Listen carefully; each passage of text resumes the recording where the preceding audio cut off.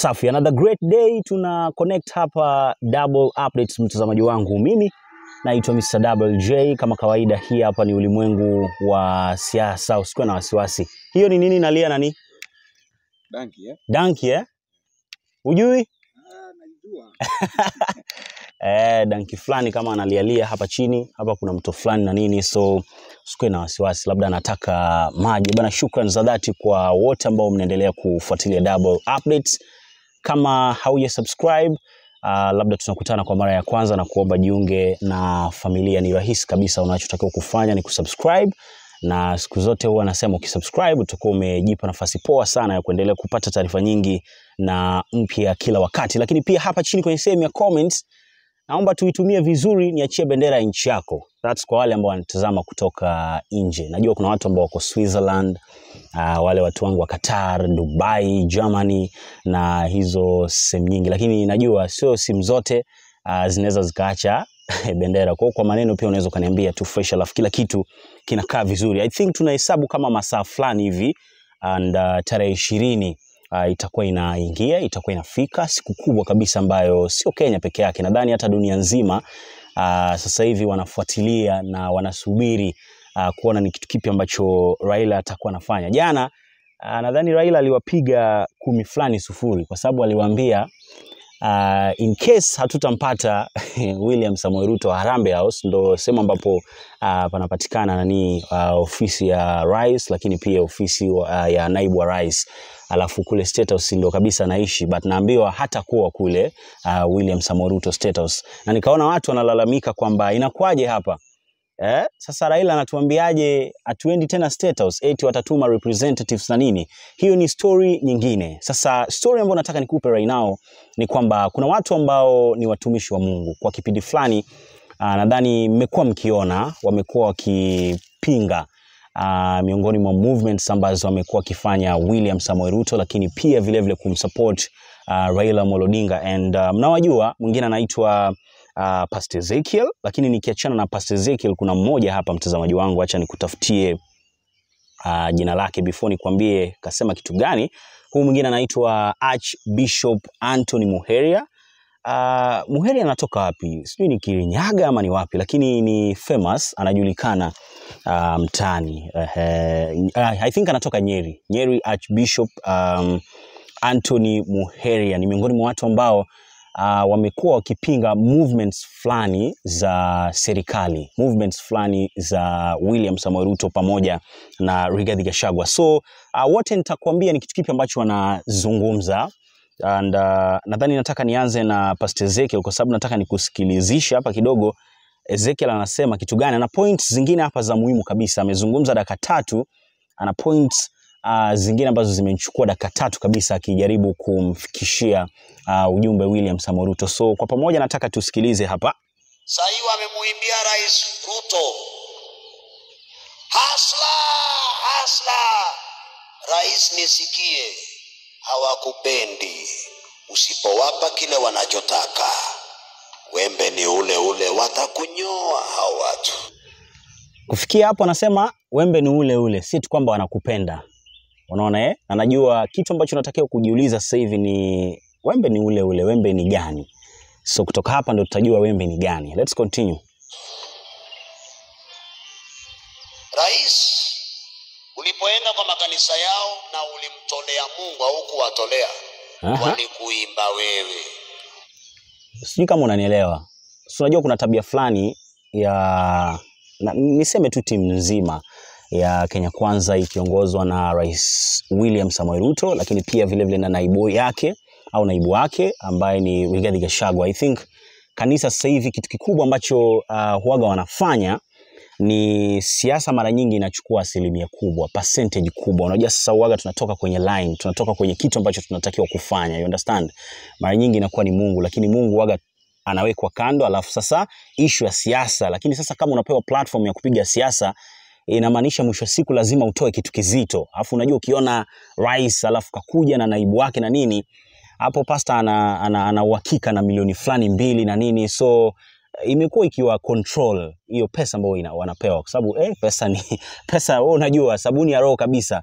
And that's the reason why wanasemaga siku hizi watumishi wa Mungu ni wachache sana wengi wao wanafanya biashara. Yes, ni biashara. Hakuna mtu ambaye hataki pesa wote ni biashara. Au wote wanafanya biashara, lakini sasa unatakiwa kucontrol. Unajua biashara unaipea asilimia ngapi, alafu neno la Mungu ambalo ndo sababu kubwa ya wao kuwa na makanisa, wao watu wengine tuseme kuja kanisani kwao. Nadhani biashara kubwa inakuwa ni tuombe Mungu, tufundishwe vitu viwili vitatu, alafu baadaye tunaweza tukaenda nyumbani tukisema hai tumepata kitu, lakini imekuwa tofauti sana. Sasa Ezekiel hapa anatuambia kwamba mlitolea Mungu. Sasa hata sio issue ya Mungu, hapana. Walipewa pastors. Najua Ezekiel hataki kusema hivyo, lakini pesa wao wanapewa pastors. So watu ambao mara nyingi wanakuja kanisani lazima lazima wanashukuru, wanacheka na nini, kwa sababu wanaona kanisa limepata kitu na padri yuko vizuri, kanunua gari nzuri na maisha yanaendelea vizuri kabisa. You understand? So huku nje sasa ndo kuna tatizo. Na ndio maana Ezekiel anawaambia huku nje mkitoka ndo kabisa hamtaelewana na watu, kwa sababu hamjatoa ili watu hawa ambao wako nje wapate. Wale wa ndani ndo wamepata, wale wenye kanisa. Usidhani hizo pesa wanapewa kabisa watu ambao wameenda kuhubiri, no. Wale ambao wameenda kuhubiri ndo wanapata ile pesa, no. Watu ambao wameenda sasa kusikiliza neno la Mungu ndo watu ambao sasa inabidi wakue hapo, kwa sababu bila wao pia hawa wanasiasa hawezi wakakuja. Mwanasiasa haendi kwa kanisa ambao kuna watu 20, no. Anaenda kwa watu ambao kuna watu kama 1000, anaweza akawa convince, unaona nitafanya kitu ambacho amekuwa kifanya William Samoei Ruto, na I think makanisa kibao sana waliingia box. So acha tuendelee. Wakikukosa kwa makanisa yao watakuhubiri wewe. Ubaya wangu ni huo tu. Mimi nitakuambia kweli. Na uzuri wangu ni huo. Si hao waliimba wakasema Rais Kenyatta 5 ngapi? Hamtaki kusema nyinyi, na sababu nyinyi ndio mliimba 5 tena. Ruto ikapasuka katikati na wakasema hatukutaki wewe kwenda. Wakamwambia Mheshimiwa Ruto njoo. Sawa. Najua Ezekiel anachukiwa na watu wengi sana kwa sababu nishai kuambiwa kwamba Ezekiel ni miongoni mwa watumishi wa Mungu ambao the reason why watumishi wengine hawampendi ni kwa sababu anaonekanaga kama kuonea wivu makanisa mengine. Kwa sababu unajua mwanasiasa akienda sehemu afu anatoa pesa nzuri, obvious padri lazima ataball nini, gari kali, nyumba nzuri, maisha mazuri, unaenda State House, lazima una class yako inapanda kidogo. And Ezekiel anakuwa tofauti sana. Yeye alishasema akubali kabisa mwanasiasa yeyote kanisa lake. You understand? So mwisho siku hapo ndo kabisa watu wanamuonaga kama msefani wa wivu. Sio watu, lakini hawa watumishi wengine. But waga na point, kwa sababu angalia squeeze unakuta kwamba siasa ni nyingi sana. Siasa ni nyingi sana kanisani. So hata unakuta there is no need kuenda. Mimi by the way mimi waga siendi kanisani kwa sababu ishakuwa too much ishakuwa too much. So wewe jitafutie kanisa ambayo hakuna siasa nyingi bwana. Tusitumie vibaya hiyo platform ya kanisa. Unanielewa? But sasa nitaachana na Ezekiel kidogo. Nataka nizungumzie Bishop Antony kutoka Nyeri, na nitakupa statement yake. Yeye amezungumzia swala la CAS ambao wamechaguliwa juzi na William Samoei Ruto. I think watu wanasema ni nomination, lakini sio nomination. Nakumbuka hata kipindi ambacho wanachaguliwa wale kina nani wale? CS, cabinet secretaries, right?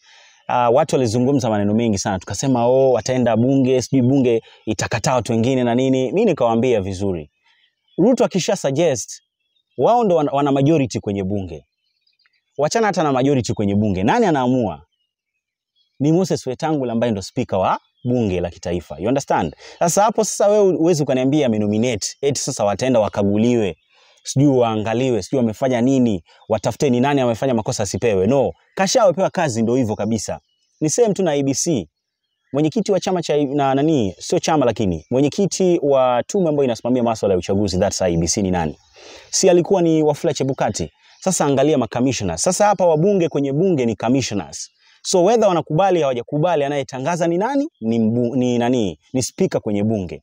So hapa hakuna issue ya nominated, sijui nominations, sijui na nini, sijui eti sijui ataenda waangaliwe alafu baadaye ndo ichaguliwe. No, it's not like that. Hapo issue ni kwamba washapita, sema pale ni kupoteza tu muda, sijui hela nyingi na nini na vitu kama hivyo, lakini hakuna kitu kingine ambacho eti tunasema ataenda pale waangaliwe. So kwa haraka haraka hapa Nyeri Archbishop Antony Muheria has termed the recent move by President William Ruto to appoint 50 Chief Administrative Secretary kwa mabano CAS position as wrong move at a time millions of Kenyans are facing starvation across the country. You understand? So Bishop point yake ya kwanza ni kuhusu CAS ambao ni 50.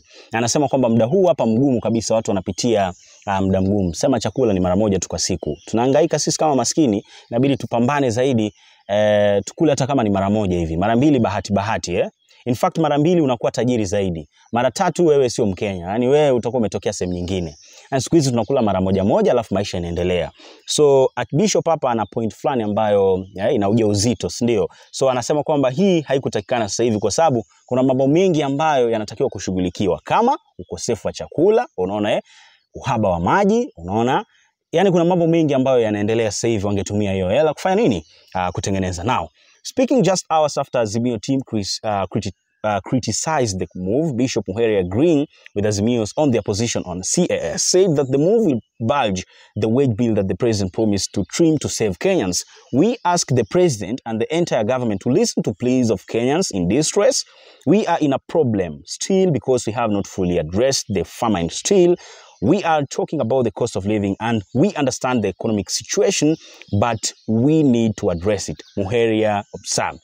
He, however, said that it was so unfortunate that the government appointed 50 CAS instead of using that money to address their situations in Kenya. You understand? I think point yake Muheria ni loud and clear kabisa, kwa sababu amezungumzia issue ambayo hata mimi mwenyewe nilishaizungumzia, nikasema kwamba 50 CAS, mimi nilishakwambia mshahara wao kila mwezi ni 765,000. Imagine, alafu wanapewa kila mmoja anapewa kama 35 million ya nyumba. Sasa kuna 10 million ya gari. You understand? So hawa watu 50 alafu ukiangalia kazi yao hawatusaidii.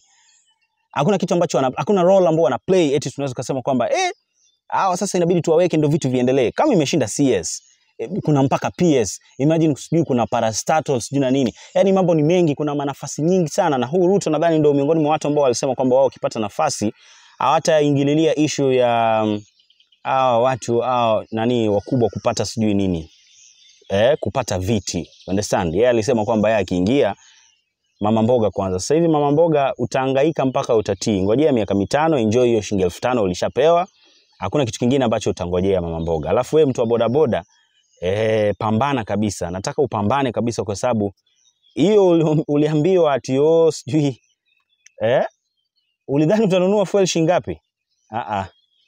Ndio hivyo kabisa. So inabidi pambane hivyo. Lakini hata kabla sijamalizia, nataka nikuache na matangazo hapa ambayo unaiona kwenye screen yako. And hii hapa wanakuambia kwamba this is the year to transition into data analytics. From the comfort of your house, learn the technical skills the employers want and be job ready for remote work. Learn SQL, Alteryx and Tableau in 14 weeks with Onward's Data Analytics Career Track. Limitless opportunity for those in diaspora. So kama wewe ni mtu ambaye niseme wewe ni kijana ambaye una ndoto ya kujifunza masuala ya data analytics, kwa na wasiwasi, unaweza kuwacheki, kuna info hapa chini kwenye sehemu ya comments, nimepin comment fulani hapo juu. Kuna link yao, kuna email, kuna nambari ya WhatsApp, unaweza kuwacheki, kwa enroll, alafu waambie ni Mr. WJ amekutuma. Anyways, nataka ni sign out, kuna mambo mengi ambayo yanafuata, tunatakiwa kabisa kuzicheki hapa. Kwa hiyo what you need to do ni kusubscribe. That's kama wewe ni mtu ambaye tunakutana for the first time, that's kwa mara ya kwanza, na itakufanikisha. Nadhani itakupa nafasi ya kuendelea kupata taarifa nyingi na mpya kila wakati. Tukutane kwenye video ambayo inafuata. Bye bye.